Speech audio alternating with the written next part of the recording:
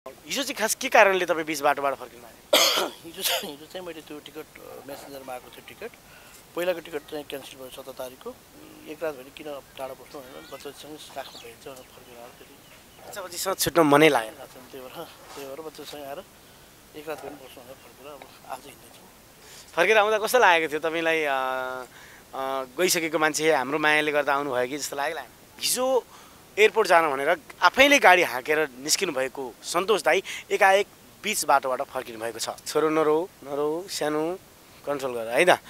अनि टिकटको समय अनुकूलले गर्दा बेलुकाको 10 बजे भन्ने भएपछि हामी पुलचोकबाट एउटा फर्केको अवस्था थियो। कुनै केही छ त आधार लगेर राख्ने कहाँ?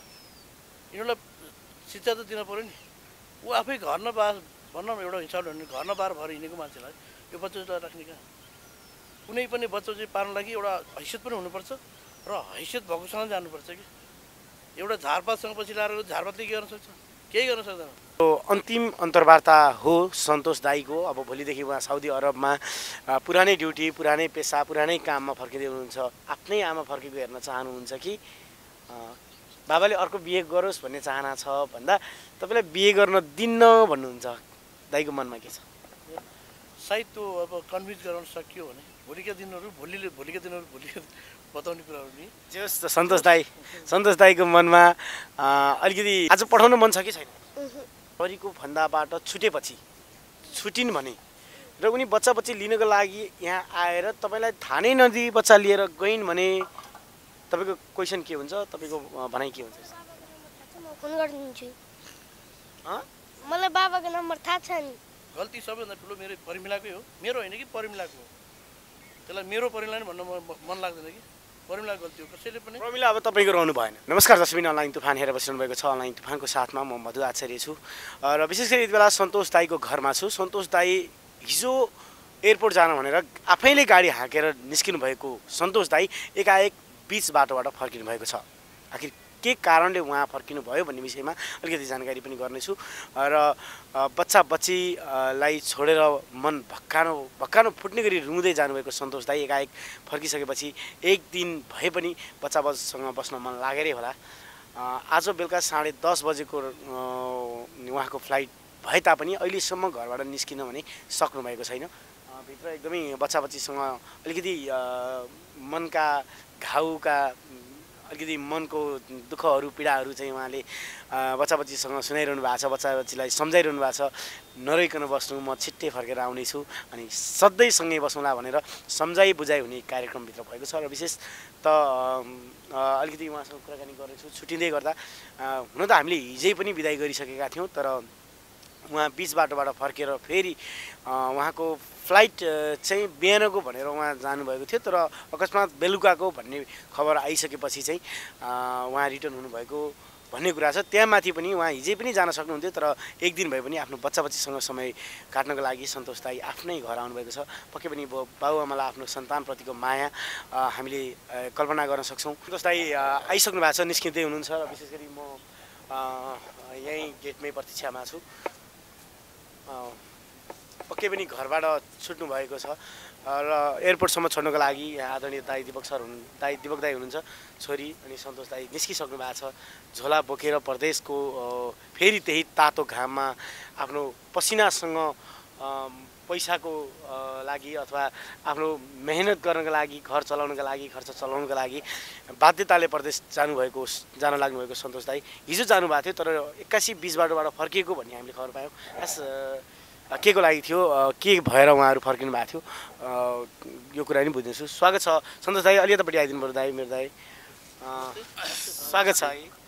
सम्भवतः हामी यो अन्तिम अन्तर्वार्ता हो सन्तोष दाईको। अब भोलिदेखि उहाँ साउदी अरबमा पुरानै ड्युटी, पुरानै पेसा, पुरानै काममा फर्किँदै हुनुहुन्छ। बेलुकादेखि होइन, भोलिदेखि उतै हुनुहुन्छ।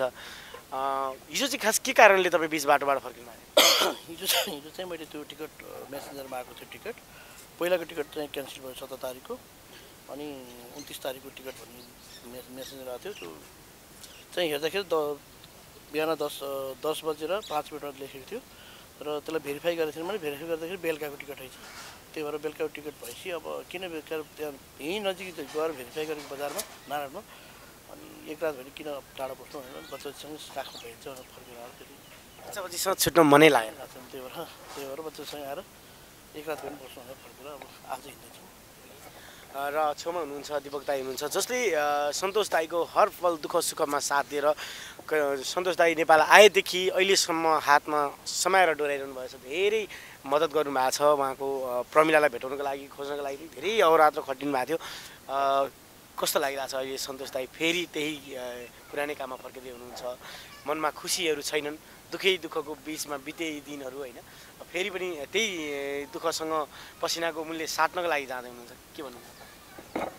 के पनि एकदमै आज यत्रो खालको एउटा जुन घटना उहाँमा पर्यो घट्यो होइन, यसको बावजुद पनि आज सबै कुराहरूलाई बिर्सेर आफ्ना फेरि दुःखका दिनहरू फेरि भोलिका दिनहरूबाट अब आज त जाँदै हुनुहुन्छ, म उहाँलाई एयरपोर्टसम्म छोड्न जाँदैछु। भोलिका दिनबाट त आफ्नो दुःखहरू यथावत छँदैन छ होइन। मैले के भन्छु त भन्दा ठिक छ नआत्तिनुहोस् होइन, संसारमा दुःख पीडा भन्नेको सबैलाई पर्दो रहेछ, जसलाई पीडा पर्छ उसलाई नै थाहा हुन्छ। तर हजुरको दुःखसँगै मैले पनि हजुरलाई एउटा हातेमालो गरेर होइन आज यहाँसम्मको उसमा पनि मैले तपाईँहरूलाई यसरी सहयोग गरेको छु, जो हिजो सुरुवातबाटै नै अब अन्तिम भनौँ न आज म तपाईँलाई एयरपोर्टसम्म पनि उहाँलाई छोड्न जाँदैछु। मैले के भन्छु त भन्दा विनम्र एउटा लाखौँ करोडौँ जनताहरूले उहाँको आँखामा जुन खालको एउटा आँसु जुन सबै करोडौँ जनताहरू जुन रोइराख्नु भएको थियो होइन, त्यसमा मैले सबैलाई के भन्न चाहन्छु त भन्दा हो वास्तवमा नेपालमा नेपालीलाई परेको पीडामा नेपालको आँखाबाट पक्कै पनि आँसु चुइदो रहेछ, पक्कै पनि दुःख छ। र विशेष गरी मैले के जोड्न खोजेको भन्दा अहिले जुन हिजो हामी यात्रा गरेर निस्किसकेका थियौँ होइन, टिकटको समय अनुकूलले गर्दा बेलुकाको 10 बजे भन्ने भएपछि हामी पुल्चोकबाट एउटा फर्केको अवस्था थियो। वास्तवमा मैले एउटा के जोड्न खोजिरहेको छु त भन्दा विशेष करोडौँ जनताको लागि जो उहाँको लागि एउटा शुभचिन्तक हुनुभयो होइन, निरन्तर उहाँको लागि हजुरहरूले एउटा सहयोग आफ्नो हिसाबबाट आफ्नो तर्फबाट धेरै सहयोग गर्नुभयो, त्यसको लागि धेरै धेरै लाखौँ करोडौँ मुरी धन्यवाद भन्न चाहन्छु। स्पेसली प्लिज हजुरहरूले वास्तवमा अब सन्तोष दाईको जुन दुःख पीडामा रुनु भएको थियो, हजुरहरूले उहाँको अनुहारमा जुन खालको एउटा मुस्कान र उहाँको अनुहारमा फेरि पनि खुसीको लागि म एउटा विनम्र अनुरोध के गर्न चाहन्छु भन्दा यी सानी नानी दिपा सुनार हुन् जो कमला घिम्रेको अहिले भनौँ न उहाँको हिसाबमा एउटा गाउनको लागि पनि होइन, मैले के भन्न चाहन्छु भन्दा करोडौँ जनताहरूलाई प्लिज यदि सन्तोष दाईको अनुहारमा हाँसो हजुरहरूले देख्न चाहनियो भने आँसु होइन अब हाँसो सन्तोष दाईको अनुहारमा देख्न चाहन्छौँ भन्ने हजुरहरूको उद्देश्य विचार सिद्धान्त छ भने प्लिज यी दिपा सुनारलाई भोलि ठुलो गायकर बनाएर फेरि पनि उहाँको एउटा अनुहारमा समक आउनेछ भन्न चाहन्छु। पक्कै पनि उहाँले मिठो गीत गाउनुहुन्छ, हामी त्यो पनि सुनाउनेछौँ। र त्योभन्दा पहिला म आज सन्तोष दाई निराश भएर बसिरहनु भएको छ। पक्कै पनि 10 महिनाको लागि आफ्नो बच्चाहरूसँग श्रीमती त उहाँले गुमाइसक्नु भएको छ, त्यही पनि आफ्नो बच्चाहरूसँग छुटेर बस्नुपर्दाको पीडा पक्कै पनि सन्तोष दाईलाई छ। र दाई जान मन नहुँदै पनि तपाईँ परदेश जाँदै हुनुहुन्छ? जान मन त कसलाई थियो तर बाध्यता 10 महिनासम्म म गर्छु, त्यसपछि चाहिँ म फर्किन्छु। बच्चाबच्चीको भनाइ चाहिँ के छ दाइ? अब यो हिँडिरहँदाखेरि चाहिँ एकछिन नजानु बाबा नजानु भन्छन्। अब बच्चाबच्चीको एक्लै छन्, पिर लागिरहेको छ, तर पनि जानुपर्छ। मैले उनीहरूको लागि हो प्रदेशमा जान लाग्छ, त्यही भन्छ। पक्कै पनि मनमा अनेकौँ पीडा अनि वेदनाहरू लिएर सन्तोष दाई करिब 1 महिना यहाँ नेपालमा बस्दा पनि उहाँको अनुहार कहिले पनि खुसी देखेनौँ हामीले। अनुहारमा खुसी आवाज पनि कसरी, घरमा पीडा थियो। तपाईँले एकदमै धेरै माया गरेर तपाईँले जिन्दगीभर साथ दिन्छु भन्ने मान्छे नै तपाईँबाट टाढिएको समयमा एकदमै रुँदा थाकेका अनुहारहरू लिएर तपाईँ फेरि साउदी जाँदै हुनुहुन्छ। उताबाट साथीहरूले हुन्छ नि, उताबाट चाहिँ कस्तो खालको प्रतिक्रिया दिनुहुन्छ? सँगै काम गर्ने साथीहरूले तपाईँलाई चाहिँ के भनिरहनु भएको छ? भिडियो त पक्कै पनि सबैले हेरिरहनु भएको छ। साथीहरूले भन्नुहुन्छ तपाईँले जे गर्नुहुन्छ ठिक गर्नुपर्छ, भोलिका आउँदा दिनहरूमा चाहिँ कसैले पनि यस्तो व्यवहार नगरौँ भनेर कमेन्ट चाहिँ साथीहरूले राम्रो सल्लाह दिनुपर्छ। बच्चाहरू राम्रो छन्, सबै बुद्धि छन्, केही भन्ने कुराहरू छ, जो ठिकै भन्नुपर्छ साथीहरूले। बच्चाबच्चीले दाइ अब छोरो नरौ सानो कन्ट्रोल गर है त। अनि दाइ म अलिकति थोरै सोध्न चाहन्छु बच्चा बच्चीको चाहना बच्चा बच्चीले जुन आमाप्रति देखाउनु भएको माया थियो स्नेह थियो होइन आमाले निभाउनु पर्ने भूमिका ननिभाइसकेपछि बच्चा बच्चीको मन मरेको छ सोधिरहन्छु बेला बेला आमा आफ्नै आमा फर्केको हेर्न चाहनुहुन्छ कि बाबाले अर्को बिहे गरोस् भन्ने चाहना छ भन्दा तपाईँलाई बिहे गर्न दिन्न भन्नुहुन्छ दाइको मनमा के छ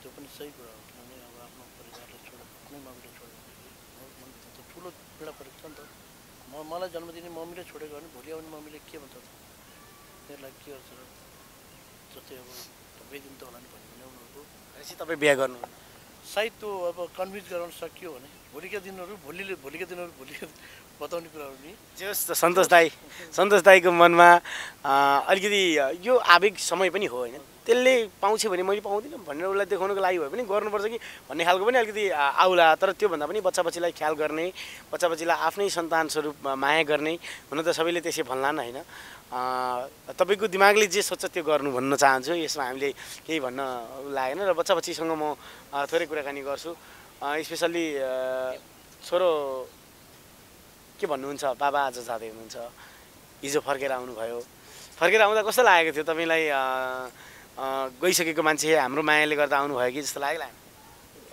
यता हेरेर भनिदिनुहोस् यता हजुरलाई हेर्नु पऱ्यो नि त मान्छे लाग्यो लागेन आज पठाउनु मन छ कि छैन के कारणले पठाउँदै हुनुहुन्छ ऋण लागेको छ हो कति बुझ्ने हुनुहुन्छ हाम्रो बसन्त साँच्चै बाबाले नाम पनि छोराको व्यवहार हेरेर राखेको हुनुपर्छ जस्तो नाम त्यस्तै गर्नुभएको छ एकदम नरुनु नआतिनु बाबाले छिट्टै आउनुहुन्छ तपाईँलाई माया गर्न तपाईँ सँगै बस्नुहुन्छ र छोरीसँग कुरा गर्नेछु छोरी विशेष गरी कमला घिमिरेको धेरै ठुलो फ्यान हो कमला घिमिरेसँग मिति नै लाउँछु पनि भन्नुभएको छ मसँग अब मिठो स्वर सुनाउँछु यहाँहरूलाई सन्तोष दाईलाई अघि उहाँले भन्नु दिपक सरले भनिसक्नु भएको छ सन्तोष दाईको अनुहारमा खुसी ल्याउनको लागि उहाँलाई अलिकति खुसी बनाउनको लागि नानीको आवाजलाई पनि मन पराउनुहुन्छ जस्तो मलाई लाग्छ सुनिदिनु होला र एउटा गीत जाँदा जाँदै बाबाकै बारेमा केही गीत गाउनुहोस् न के आउँछ तपाईँलाई आउँदैन गाउनु मन छ पनि छोरी अलिकति दुखी भएको अवस्था छ छोरीलाई एकदमै बाबासँग बिदाई हुने टाइममा उनी अलिकति अप्ठ्यारो असहज परिस्थितिमा बसे जस्तो लाग्छ सबैभन्दा बढी कसलाई मिस गरिरहनु भएको छ कसलाई सम्झेर को लिएर जाँदै हुनुहुन्छ मैले बाहिर जाँदा मनमा बच्चा बच्ची बाइक साथीहरू हुन्छ दाइ हुनुहुन्छ सबैजना तपाईँहरूले एकदमै जति पनि सहयोग गर्नुहुन्छ मलाई प्रत्यक्ष अप्रत्यक्ष तपाईँहरू मिडिया कर्मी सबैलाई एकमुष्ट मेरो मुटुमा राखेर म प्रदेश जाँदैछु आउँदा के ल्याइदिने विचार छ बच्चा बच्चीलाई आउँदाको दिनमा बच्चा बच्चीलाई त खासै के छ र म नै फर्कियो भने त्यो एकदम अमिलो चिज हो राम्रोसँग फर्किएन पाएँ भने र उनीहरूको लागि खुसी हुने पनि मैले माया गर्नुपर्छ त्यही नै अरू चाहिँ के आउनु छ पक्कै पनि तपाईँको ज्यानै काफी छ होइन पक्कै पनि दाइ म थोरै अलिकति एउटा लिएँ प्रमिला भोलिको दिनमा प्रहरीको फन्दाबाट छुटिन् भने र उनी बच्चा बच्ची लिनको लागि यहाँ आएर तपाईँलाई थाहा नै नदिई बच्चा लिएर गइन् भने तपाईँको क्वेसन के हुन्छ तपाईँको भनाइ के हुन्छ फोन गरिदिन्छु मलाई बाबाको नम्बर थाहा छ नि कति हो भन्नु त 9827252291 विदेशमा यो फोनमा लाग्दैन सानो पक्कै पनि प्रदेशको नम्बर पनि हामी दिन्छौँ र यतापट्टि हेरिदिनुहोस् म सन्तोष दाईलाई क्वेसन बच्चा बच्ची यदि तपाईँ नभएको खण्डमा प्रमिलाले यदि लिएर गइन् भने भर्सक त्यो समय नआओस् होइन तपाईँको मन झन् छिया बनाएर यो बच्चाहरूलाई खुसी नभइकन त्यस्तो समय नआओस् यदि त्यस्तो भयो भने चाहिँ के भन्नुहुन्छ त्यस्तो सायद नहोला किनभने अब कानुनी प्रक्रिया हो कानुनले अब दिन्छ भने त मेरो के लाग्यो कानुन प्रक्रिया गर्छ कानुनले त्यो दिन्छ बच्चाले लान पाउँछ भन्ने कुरा भयो त लाने के आधारले लगेर राख्ने कहाँ कुनै आधार छ कुनै केही छ त आधार लगेर राख्ने कहाँ यिनीहरूलाई शिक्षा त दिन पऱ्यो नि ऊ आफै घर नबार भन्न एउटा हिसाबले भने घर नबार भएर हिँडेको मान्छेलाई यो बच्चा राख्ने कहाँ कुनै पनि बच्चा चाहिँ पार्नु लागि एउटा हैसियत पनि हुनुपर्छ र हैसियत भएकोसँग जानुपर्छ कि एउटा झारपातसँग पछि लाएर झारपातले के गर्न सक्छ केही गर्न सक्दैन हो कानुन प्रक्रिया दिन्छ भने त्यो आफ्नो कुरो अब मैले त्यो भन्ने कुरो भएन तर मेरो बच्चा चाहिँ मसँगै हुनुपर्छ र बच्चालाई जे जति खर्च गर्नुपर्छ म आफै खर्च गर्छु म आफै हुर्काउँछु पढाउँछु है छोराछोरी ओके ल थ्याङ्क यू भेरी मच एकदम धेरै धेरै धन्यवाद भन्न चाहन्छु दाइ रिसको आवेगमा सुरेश भन्ने मान्छेलाई जस तपाईँको त ऊ अब अलिकति एन्टी नै भयो होइन सुरेशलाई छोरोले चिरपटले कुट्छु जुत्ता फुकालेर हान्छु भनेर तम्सेको थियो अरे भन्ने कुरा आयो तपाईँलाई चाहिँ कतिको रिस उठाएको थियो उहाँलाई के गर्नु रिस भने यस्तो रिस भने कुरो यी कुराहरू भनिरहनु पर्दैन रिस त उठिहाल्छ तर म एउटा समझदारी हुनुपर्छ होइन समझदारी हुनुपर्छ गल्ती कानुन त माथि कोही पनि छैन गल्ती उसले भन्दा बढी मेरो आफ्नै परिवारले गरेको गल्ती हो म यस एकदम भित्र आत्मसात भन्छु कि कुनै पनि केटालाई कुनै केटीले आत्म दिँदैन भने त्यो केटाले कुनै केही गर्न सक्दैन गल्ती सबैभन्दा ठुलो मेरो परिमिलाकै हो मेरो होइन कि परिमिलाको हो त्यसलाई मेरो परिमिला नै भन्न मन लाग्दैन कि परिमिला गल्ती हो कसैले पनि प्रमिला अब तपाईँको रहनु भएन कहीँ देख्नु चाहिँ मेरो रहेन यही नै हो एकदम अन्तिम डिटो भनेको त्यही हो पक्कै पनि के भन्न चाहनुहुन्छ सम्पूर्ण नेपालीहरूलाई तपाईँको यो अन्तिम अन्तर्वार्तै हो होइन के भन्नुहुन्छ सबैजनालाई जतिले देख्नुपर्छ हेर्नुभयो सपोर्ट सरसफाइ गर्नुभयो प्रत्यक्ष अप्रत्यक्ष सल्लाह सुझाव दिनुभयो र मलाई माया गरिदिनुपर्छ मिडियाकर्मी सबैलाई मेरो हृदयदेखि सम्मान छ समय दिनुभयो धेरै धेरै धन्यवाद राम्रोसँग जानु होला अल द बेस्ट पिर चिन्ता केही नलिनु होला बच्चा बच्ची सबै हामीसँगै हुनुहुन्छ छिमेकीहरूले पनि सपोर्ट गरिदिनु भएको छ साथ दिनुभएको छ तपाईँको घरमा अहिले तालचा लाग्नेवाला छैन ढुक्क हुनुहोस् तपाईँ हामी छौँ सपोर्ट गर्छौँ थ्याङ्क यू भेरी मच समय दिनुभयो थ्याङ्क यू धन्यवाद